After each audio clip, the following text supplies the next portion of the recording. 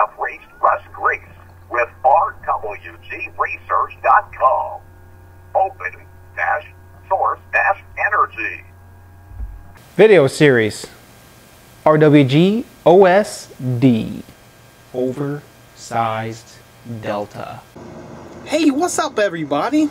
So, Russ with RWG-Research.com here. I'm gonna move my chair because I'm gonna try to plan the ending. Hey, so yeah, this is terrible footage, isn't it? So here's the deal. The video you're about to watch was recorded quite a long time ago, and since then I learned through comments in my YouTube section about my OSD printer that they actually make a Wi-Fi version that is pre-order at the moment, not actually done yet. It's still in the works, but it's available. So watch this video, and if you have an old electronic set, the Duet, then you can do exactly what I show in this video.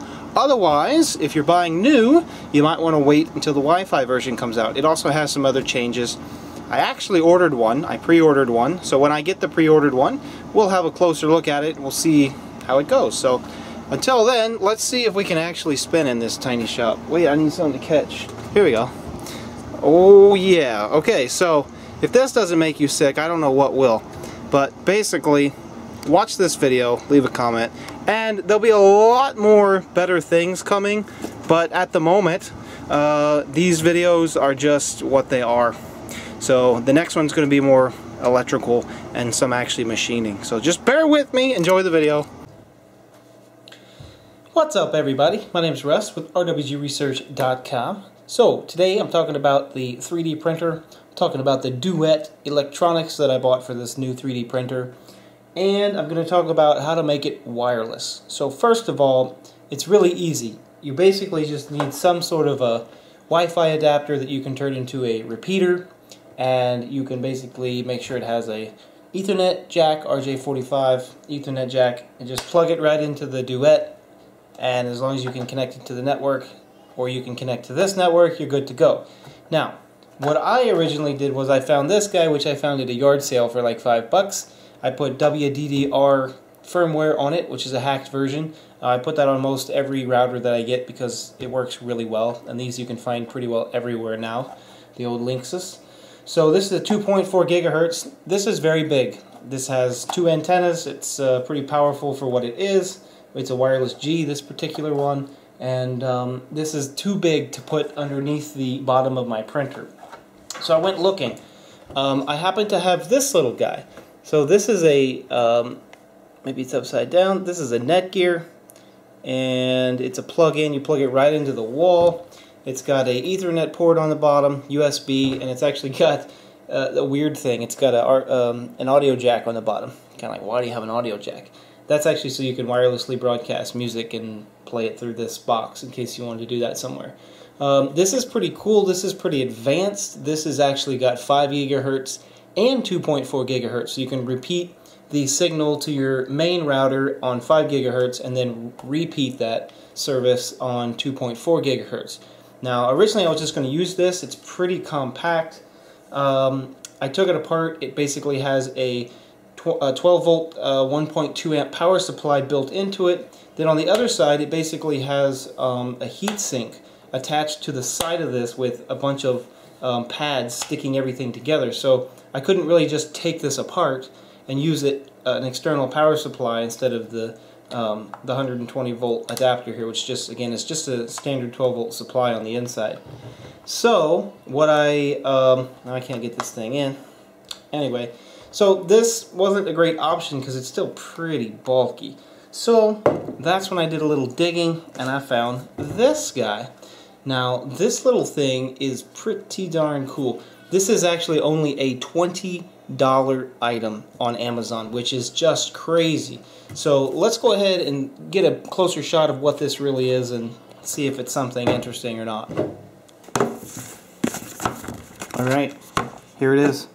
So first of all, this is not a promotional video. This is purchased with my own hard-earned money. But this was $20. Actually, it might have been only $15 now that I think about it on Amazon. So after I opened this, I put it all back in here and thought I have to make a video about this because I am absolutely amazed. Originally what I was going to do is just put like an Arduino together and put a Wi-Fi adapter on it and make it work this way, but it's just hodgepodge. It's not really necessary if you can find something like this. So this is actually crazy. So let's get into it. Okay, here it is. So I've already opened this, so this is not really like an unboxing, but I just want to show you what's in here. It took me a while to figure out how to get this open. I had to get in there and like pry it open. Mama's making brownies in the background, so if you hear some noises, it's just her. So there it is. That's the whole unit. We'll get into this in a second, but I figured I would show you a comparison of how small this thing really is. It's pretty small.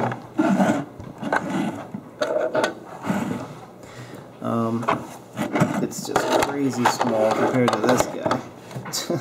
And it's even pretty darn small compared to this guy because of its thickness. Now the cool thing about this is that it has USB, so just 5 volt in and an Ethernet port out. That's it. That's the whole thing.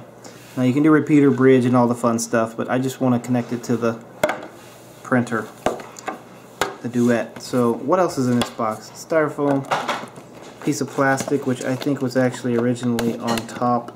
I just put it in the wrong spot.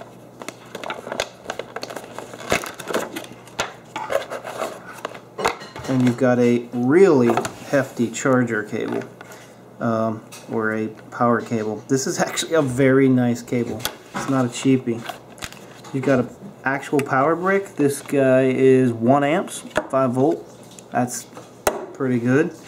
And then you also have the flat Ethernet port cable, which is kind of interesting. So some more labels and stuff. There's a CD driver in here and some instructions and safety stuff. But ultimately, for the amount that this costs, for packaging alone, and then just the wall wart and the cable at a local store is going to cost you as much as the whole unit. You can even get the flat Ethernet cord. It's just incredible. So I guess we'll try to put this thing together and actually see if it works. Alright guys, welcome back. So I've just got the USB connected to my computer to power this little guy. I've got the Ethernet cord plugged into the Duet, which is on top of my printer, and it works. So this is pretty fast. This guy is actually 150 megabits per second. They make a 300 megabits per second. I figured I'd try the lower one. It's probably fine. And if I need to upgrade it, I could. But this guy is $15, which is pretty incredible. Works so far pretty good. It's a bit of a challenge to set up because I was trying to configure it differently.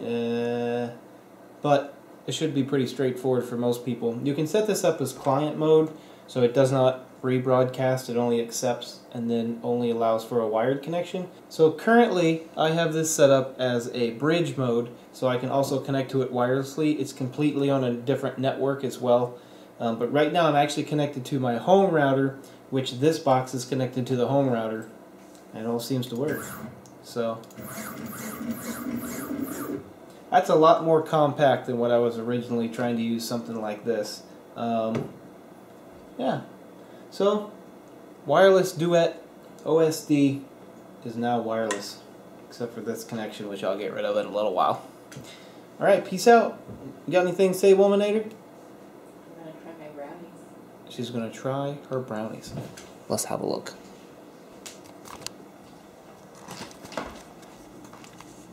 Now, Russell Martin told us how to make brownies. And that's how you test them. That was my theory. So are they good or no? I don't know. I don't really like brownies. I do. Seem alright. This top still isn't. The ice maker's talking to us. You hear it? Yeah.